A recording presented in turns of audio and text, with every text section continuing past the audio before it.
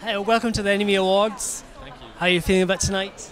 Yeah, good. A little weird. It's my first red carpet that I've walked on, so here I am. But yeah, feeling good, excited. You picked a good one.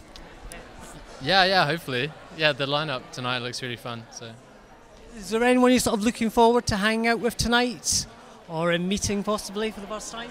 yeah, I don't know what the after party holds, but I want to see Griff tonight. She's really sick. But yeah, we shall see. And what's sort of next for you? You know, I have an album out called Every Single Thing that comes out in May. So yeah, I've just been dropping singles. I got a UK tour this month and Europe. So yeah, lots coming up.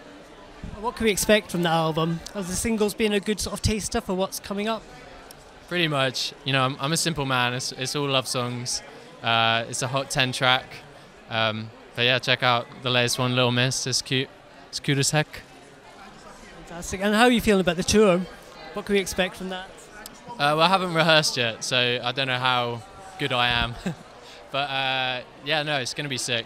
This is like my third record, so it's going to be cool kind of piecing together this set list. I've basically just got to be brutal with it, I guess, but lots to choose from.